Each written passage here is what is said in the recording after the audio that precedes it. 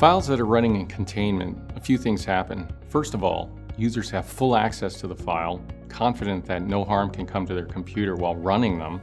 And if there's any user interaction, a window will pop up with a green border around it, signifying that it's running in containment. Secondly, that file is sent off to our cloud-based file analysis platform called Valkyrie, where a final verdict will be rendered. Once a verdict is rendered, our global whitelist and blacklists are updated so Comodo users all around the world can benefit from that intelligence.